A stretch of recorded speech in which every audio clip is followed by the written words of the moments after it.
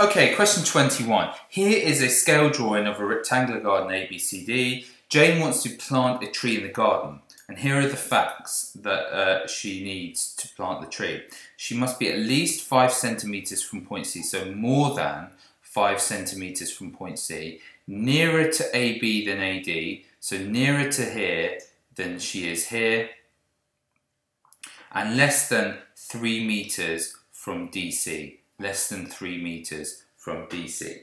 Okay, let's start with this one here. At least 5 metres from point C. It's a scale drawing, 1 centimetre is equal to 1 metre. So we want to measure 5 centimetres from point C. So insert, get the ruler. Now 5 centimetres from point C. Well, that's 5 centimetres.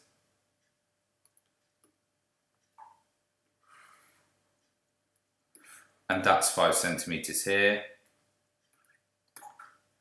Now you want all the points that are 5 centimetres away, so you're going to actually have to get out your pair of compasses for this one. So insert, take your compass out.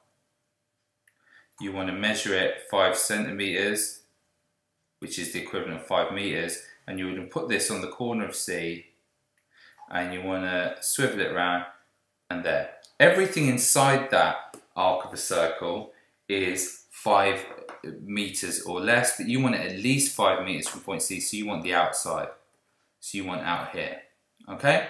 Now, less than 3 metres from DC. DC is a straight line, so all we've got to do is measure 3 centimetres here. That would be the same as 3 metres, so that's 3 there.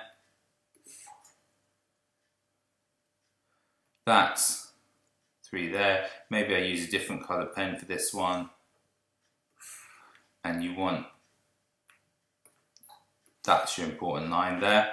And you want it to be less than 3 metres. So, I'm going to just take this away just for a second. You want it less than 3 metres, so you want it outside the blue region and you want it underneath here. So far we've got ourselves in this region here. This region's our potential region. And the last one, the middle one, nearer to AB than AD. So AB and AD there. You want the line that cuts these two in half. It's called the perpendicular, no, it's called the angle bisector.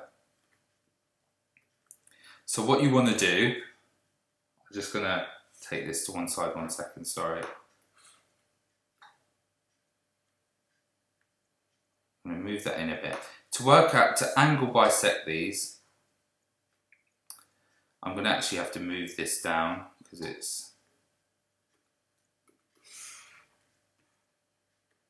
not working out properly for me here. Okay, so what you're going to do is you're going to draw a little arc there, and actually you're going to go over the other side and draw a little arc there as well, and then you're going to go to this point here. I'm going to swivel that round. You're going to move it out a little bit more. You're going to draw an arc there, and you move this over here, and you're going to draw another arc there. Now, a line between there and there will cut these exactly in half. So that is the line. That line exactly is halfway between AB and AD. And you want it nearer to AB than AD.